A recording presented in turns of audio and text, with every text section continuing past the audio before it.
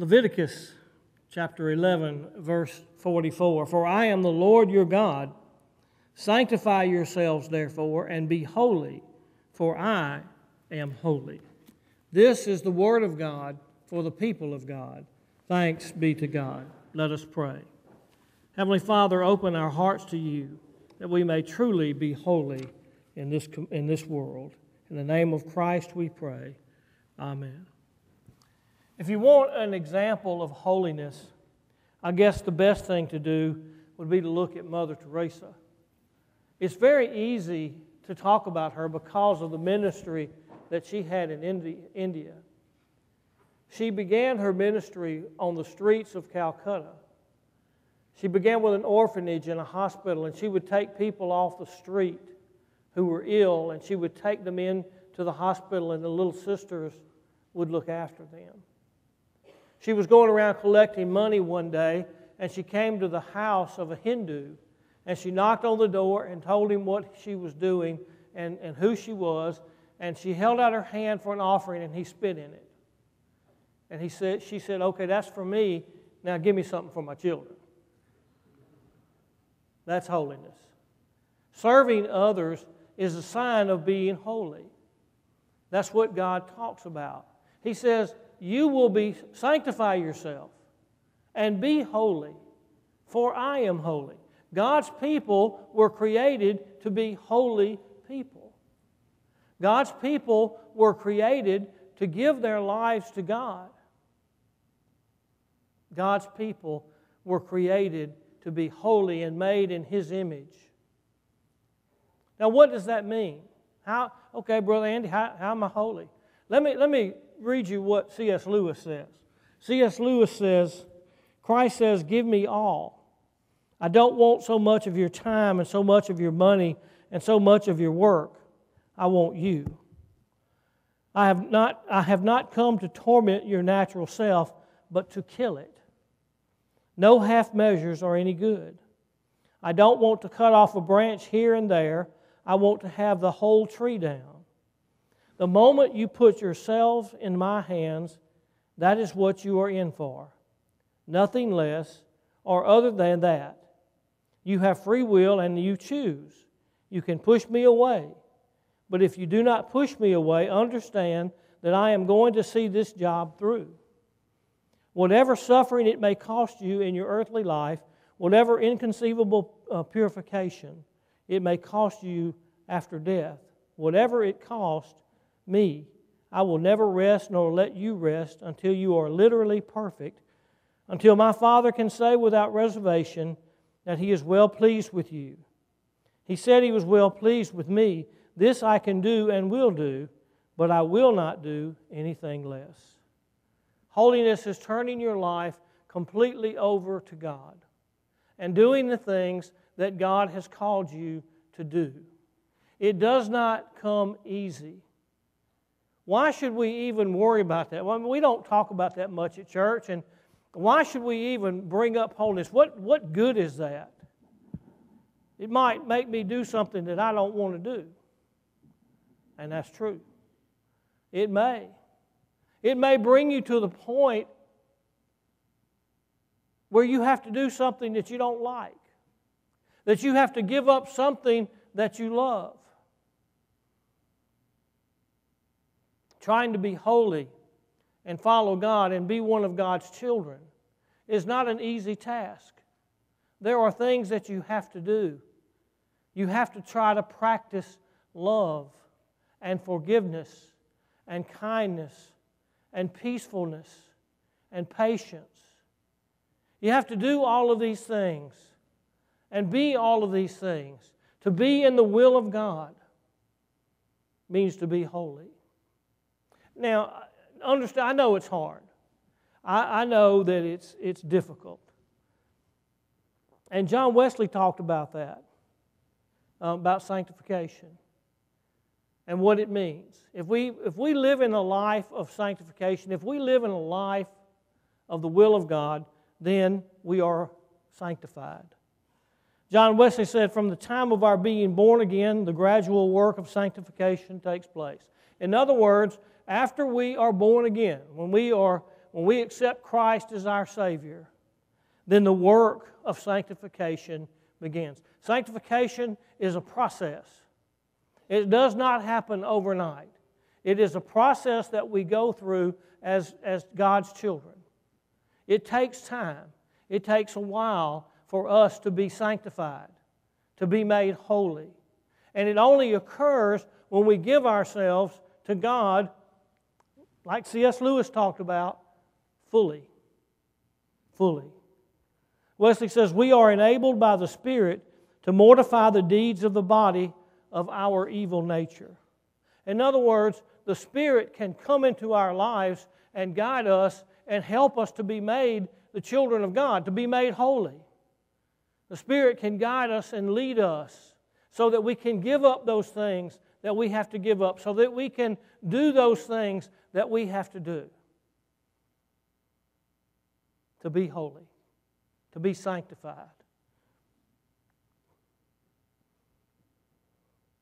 We go on from grace to grace while we are careful to abstain from all appearance of evil, Wesley says, and are zealous of good works. Go out into the world and do good works, do good things. I believe in the theology of the hammer. I don't feel like I'm any closer to God than when I am mixing concrete on the floor of a building in Jamaica. If you've never seen people who are poor pour concrete, you need to go see that. You know, we get this mixer thing, and we turn it on and the concrete gets mixed up. You know what I'm talking about? Y'all know? Nod your heads. Yeah, you know.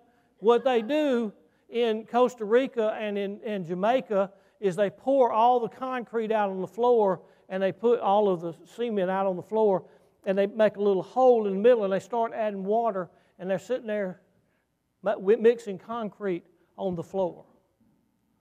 It's an amazing thing to watch. But I feel close, very close to God when I am doing those things, whether it's wrapping wire or cutting rebar with a hacksaw, which I do not recommend. We wore out blades. That was in Mexico. We wore out blades. You couldn't get halfway through rebar without changing the blade. And we found out we need one of those rebar cutters, and we didn't have one. But I feel very close to God when I'm working with people like that. You know, the first mission trip I went on, I thought, well, you know, we're going to take God to the people. And what I found out was God was already there. He was waiting for us to get there so He could show us what to do. God was already there with those people. They were lovely people. In Mexico, where I went, we would work most of the day, and then when it came time to knock off, the people went home to start preparing their meals. We would kind of walk around a little bit. And they have these little bodegas, little shops that people have in their homes. And they sell chips and drinks and that kind of stuff. At that time, I could have a Mexican Coca-Cola, and I highly recommend those too. They taste like the old Coke. They're made out of pure sugar, not fructose. Man, they're good. Can't have any anymore though. But we would walk around and we would buy a bag of chips for the kids that were following us. And there'd be 2 or 3. And as soon as they got those chips open, you'd have about 5 or 6 kids run up. And the thing that just melted my heart was they would share the chips with everybody. In other words, if one kid had a bag of chips, they all got some chips. How different from what we see sometimes in our own homes and our communities. It was a beautiful thing to witness. It just warmed my heart to see that. We can be holy because it's a process by which, after justification, we are in a process of being made holy, like our God. Like our God. While we walk in His ordinances, in His rules, in the rules for sanctification, blameless, therein worshiping Him in spirit and in truth, while we take up our cross and deny ourselves every pleasure that does not lead us to God. It sometimes takes giving up something. It takes giving up something to be holy in this life. It's not easy. This morning at early church, I got confused and put Noah in the belly of a whale.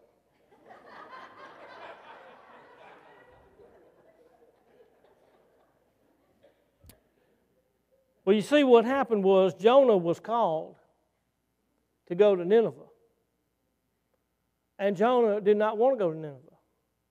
They hated the Assyrians. The Jews hated the Assyrians. They were oppressors and mean and just evil people. And Jonah didn't want to go there.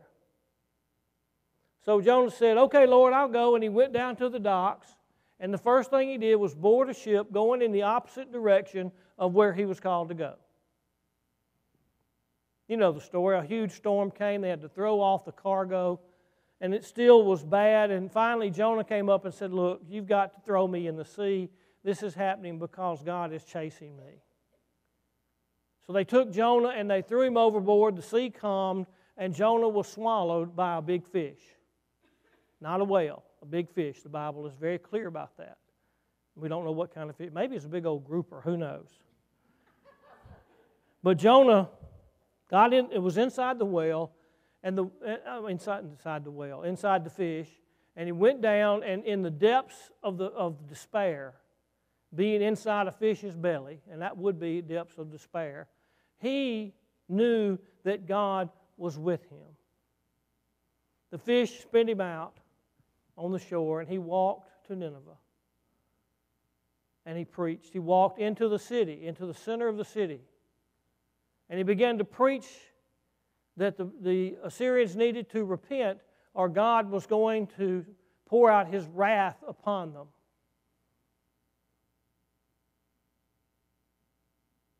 You know what happened? They repented. They repented of their sins.